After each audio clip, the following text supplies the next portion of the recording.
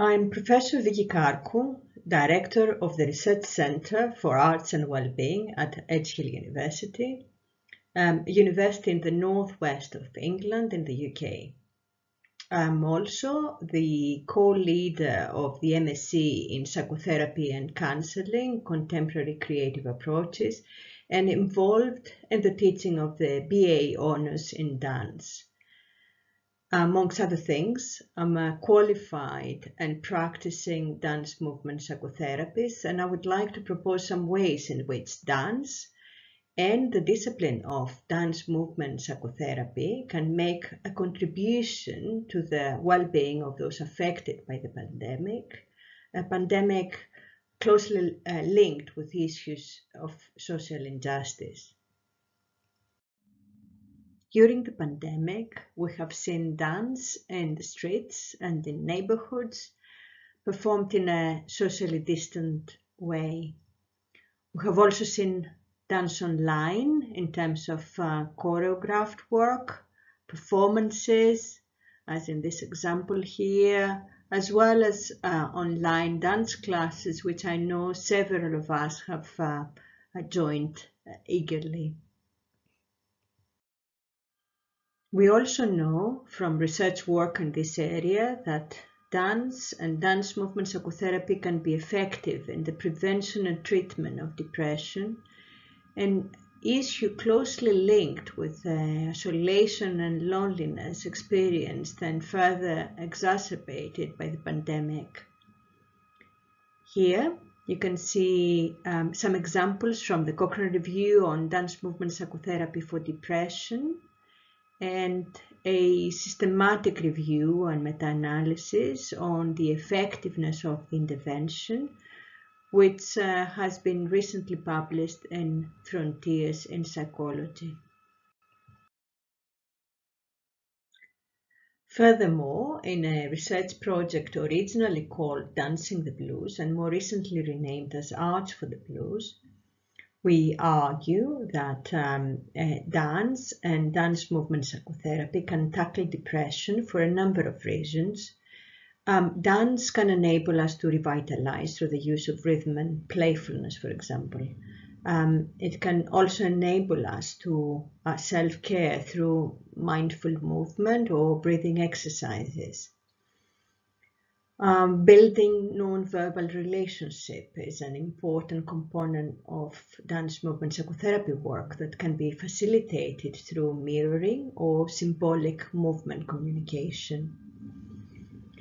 Accessing and processing underlying issues through active imagination and movement metaphors, for example, can take place in a dance movement psychotherapy context.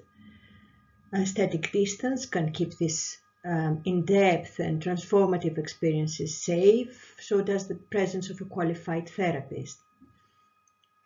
In dance movement psychotherapy, enabling clients to move forward through the use of movement improvisation or somatic movement narratives also become important. We argue that embodied experience such as these can create therapeutic changes that can be transferred outside the therapy room and can have long-lasting impact. Turning back to the pandemic, dance has featured in hospitals in different ways as support for public messages, or as release for healthcare staff. Since the pandemic started, we expanded our research from working with patients to considering the needs of frontline workers. In collaboration with a number of hospitals in the northwest of England, we have developed a new model that has a multi-level character.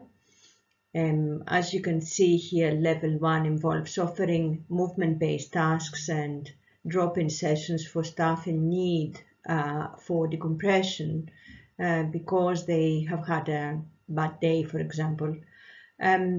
This level of work is open to all staff in the hospital, all clinical staff. Level 2 involves working with existing or new teams, looking at ways in which they can be supported to manage the crisis through strengthening their relationships.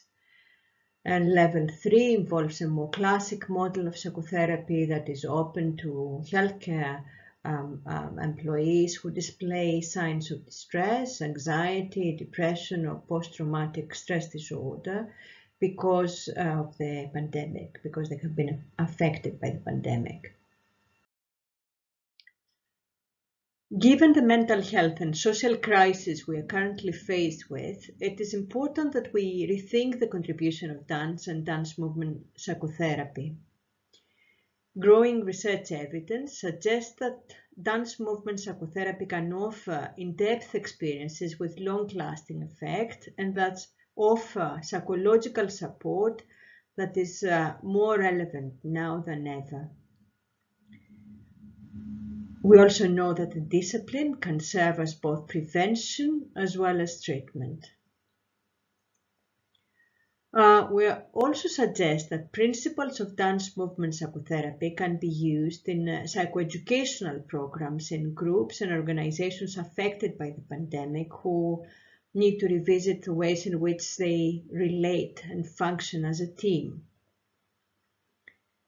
Furthermore, movement and dance can reach wide audiences, providing psychological release and offering immediate support that is very much needed.